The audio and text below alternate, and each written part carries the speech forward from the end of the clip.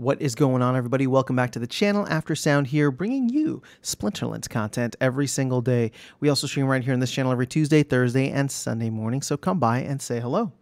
All right, guys. Well, we are now 4 seasons into the Soulbound reward cards, and I thought I would do another analysis just to see how the print rate has been going overall.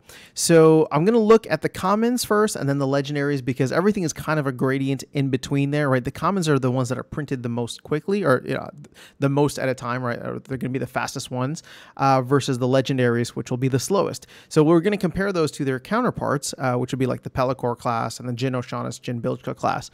So let's go ahead and see where we're at. I'm going to say, just to keep things easy, we're at like 1,090,000 roughly across the board, right? 1,090,000 across the board. Now we're going to divide this by 4 seasons, right? Because there's already been 4. So this is how much we get per season. And then there's going to be 24 seasons in a year, right? 12 months, 2 seasons per month. So multiply this by 24. Now, I still maintain that Rebellion's going to come out. Well, actually, Rebellion might have changed, so who knows? But I think that this is going to run at least 1 year. And I think it'll probably hit around the year mark, maybe a little bit longer if Rebellion gets delayed. But what we can see here is that we would print 6.5 million copies. So we've definitely slowed down, because this was much closer. This was like 7.7 million, or very close to the 8 million max that we were looking at last time. And the reason I say 8 million max is because that is where the other reward cards, the common reward cards, like the Pelacor class, these all max out at their full print rate, right? They all hit 100%, which was 8 million. So you can see now that we're trending well below that. And actually, I would say that if we've slowed down this much, the current has to be, the current print rate has to be significantly lower than what we saw after the first month in order to bring that average down so dramatically. So let's take a look at the legendaries real quick as well, and then we'll talk a little analysis and go on from there.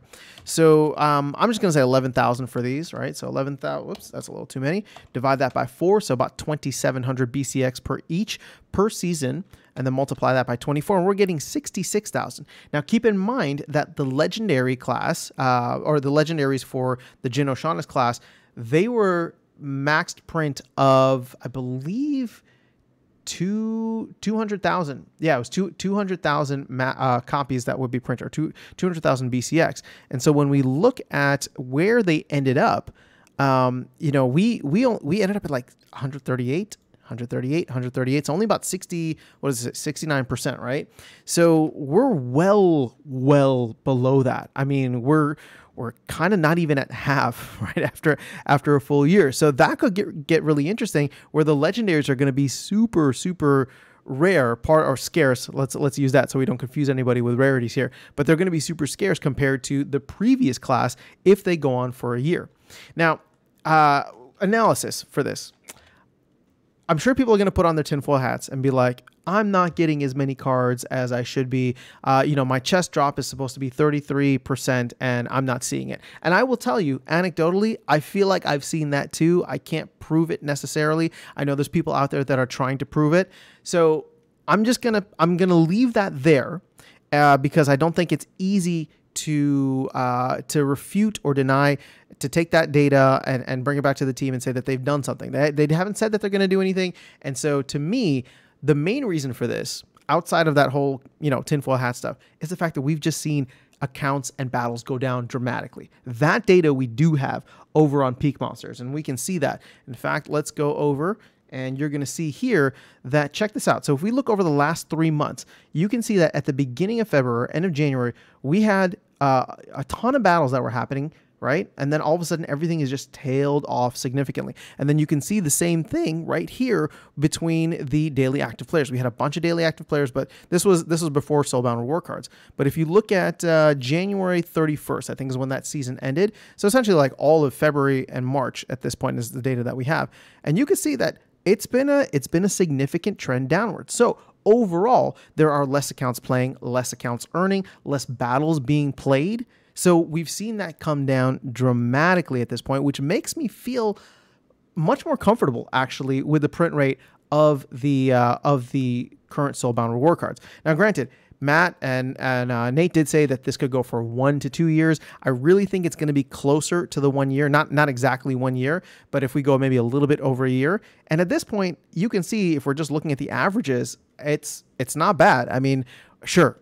Do we want like 1 cent, 2 cent cards? Are the Pelacors really the best example of what we should have in terms of value? Probably not. So maybe still printing like 6 million BCX is a lot. But overall, like I said, I think the run rate is actually down significantly now. But the cool thing, and I say this in a way because I think it's positive, although it could have secondary effects that could be detrimental to the print rate, is the fact that if we do get significantly more players coming in over the next 6, 9, even 12 months into next year, if we get a ton more people coming in to check out the game, then all of a sudden those print rates will shoot through the roof, right? Because then everybody who's playing, no matter what level they're at, even at bronze, they're going to start printing cards like crazy, and there's no defined print limit on these cards, at least as of yet. So that's where we're at after 4 seasons, after 2 months. I'm going to be watching this throughout the year and until we get to that year mark, or as we close in on that year mark. So far, though, I would say that the trend is not as scary as it was before. And man, oh man, do I wish I had some of those legendary cards right now. They're just not dropping for me because those seem like they're going to be quite scarce, and we're not going to get the deals like we did for Harkla, Jin Biljka, or Jared Scar, and Jin O'Shaughnessy that we did during that bottom of the market. Now, again, I'm not trying to make price predictions here. I'm just saying from a scarcity standpoint, there's going to be less of them as of now if we continue this trend. But let me know your thoughts about this in the comments below. We can continue our conversation there. Otherwise, I'll catch you all in the next video and see you around the game. Take care.